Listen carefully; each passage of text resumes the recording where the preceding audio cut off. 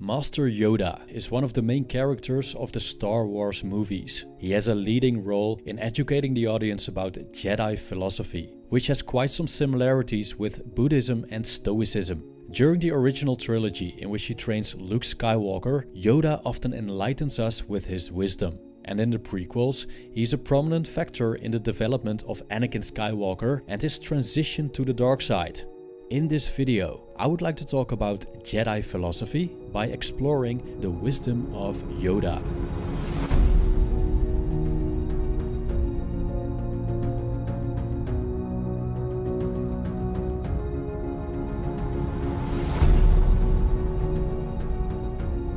Yoda is a small green creature and one of the most powerful Jedi. The Jedi are a quasi-militaristic organization with a very strong spiritual tradition. They are the wielders of what they call the Force, which is a metaphysical, all-encompassing power that's present in everything our senses perceive and beyond. It's comparable with the Taoist concept of the Tao, along with its vagueness and elusiveness, and also reminds me of the Stoic idea of pneuma, the great life force that sets the universe in motion. The Jedi are sensitive to the Force, which means that they can wield it, but this comes with great responsibility and intensive training of the mind. For guidance, the Jedi use profound wisdom, which can also help us, here in the quote-unquote real world, to lead better lives.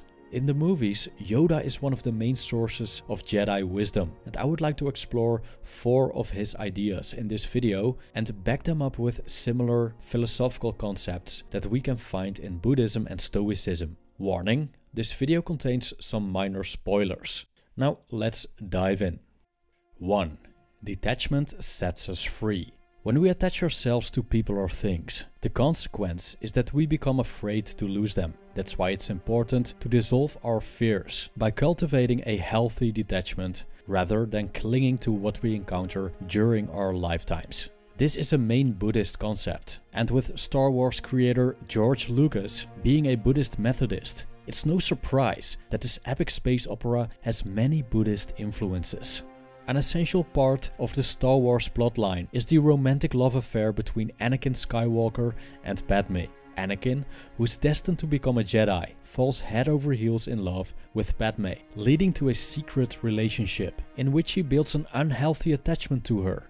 The reason for this secrecy is that romantic love is not permitted within the Jedi Order, because it's a birthplace for strong attachments, with all dangers that come from them. In a way, we can compare their approach with monastics from many traditions, whose abstinence from romantic love is an integral part of their spiritual path.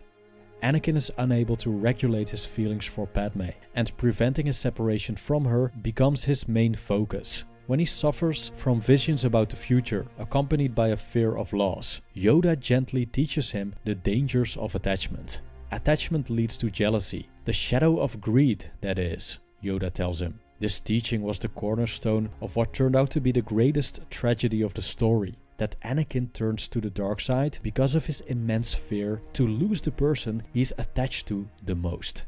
According to Yoda, the solution that sets us free from the sufferings that attachment causes is simple. Train yourself to let go of everything you fear to lose. Unfortunately, Anakin fails to do so.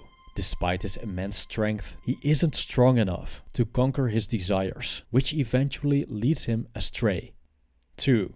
Equanimity is key, but not the end goal. The Jedi are the protectors of peace and justice in the Galactic Republic. Becoming a Jedi takes great sacrifice. They are selfless and in service of other people. Therefore, there isn't room for them to concern themselves with a number of things.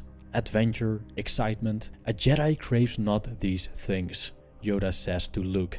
Even though people may feel attracted to the Jedi lifestyle because of excitement and adventure, these are not the things a Jedi is after. According to Wikipedia, it's quite the contrary, and I quote, "Adhering to a doctrine that favored the light side of the Force, the Jedi aspired to attain a state of inner tranquility through calmness and meditation, while avoiding emotions affiliated with the dark side of the Force, such as anger and hatred. Nevertheless, Jedi philosophy did not forbid a Jedi from acting in self-defense or in the defense of others." End quote. This combination of equanimity and the struggle for good that shapes the way of the Jedi reminds one of a Stoic concept called eudaimonia. Even though inner tranquility is part of this, the goal is the pursuit of virtue. So the Jedi actually have a very Stoic mindset. In the movies, we can see this pursuit of equanimity often by the meditation and mindfulness exercises that the Jedi engage in. This also protects them from the dark side, because being mindful means that we can more easily detect when problematic emotions start to creep up on us. 3. Fear leads us into darkness. Probably the most famous quote by Yoda is this one: "Fear is the path to the dark side. Fear leads to anger. Anger leads to hate. Hate leads to suffering." Now, I think it's a good idea to analyze this quote a bit further. Looking at the story of Anakin and Padme, Yoda already sensed a vulnerability in Anakin's heart when he was younger, and initially did not see him fit for Jedi training. However, his fellow Jedi Qui-Gon was so impressed by Anakin's power that he insisted to train him. Anakin's background is traumatic. He grows up as a slave on desert planet Tatooine with his mother Shmi. He doesn't have a father and experiences his mother dying in his arms when he is a young man. Because of these events, he develops a fear of abandonment. This fear strongly manifests when he is romantically involved with Padme, and he suffers from an ongoing fear of losing her, which he often dreams of. Yoda tells him that the future, at the end of the day, is uncertain and that he should be careful when sensing the future. This is profound. When we look at it, the future is not only the domain of death and decay of ourselves and those around us, it's also the source of all anxieties we have. Anakin, in this case, becomes obsessed with the future and he desires to control it, so he can assure himself that he won't be separated from Padme. This is impossible, of course. Because of his fear of separation, Anakin also develops feelings of resentment towards everything that he perceives as a threat. The Emperor, who embodies the dark side in the story, sees Anakin's fear as an opportunity to seduce him to the dark side, so he can use him as a puppet. Slowly we see how fear becomes Anakin's master, and that many problematic emotions arise along the way. This includes his anger towards his friend Obi-Wan Kenobi. Eventually, Anakin accuses Obi-Wan of turning Padme against him, and eventually he tells him that he hates him. He doesn't just hate Obi-Wan, but the entire Jedi Order that he sees as an obstacle to reach his goal. In the end, cowards are those who follow the dark side, says Yoda, which is true, because those who follow the dark side are led by fear, which is, in essence, the definition of a coward. 4. Darkness will consume us. Now, it seems that many people are blind when it comes to the risks of following the path of darkness. This path is seductive, easy, and often doesn't require much mental discipline. It's more attuned with our animalistic side, our passions, and our will to dominate. It's undeniable that this path can lead to boundless pleasure, but there's also a price to pay when we choose this direction. Once you start down the dark path, forever it will dominate your destiny. Consume you it will, Yoda says. In Buddhism, there's a concept called samsara, which means the cycle of life and death, which is a process full of suffering.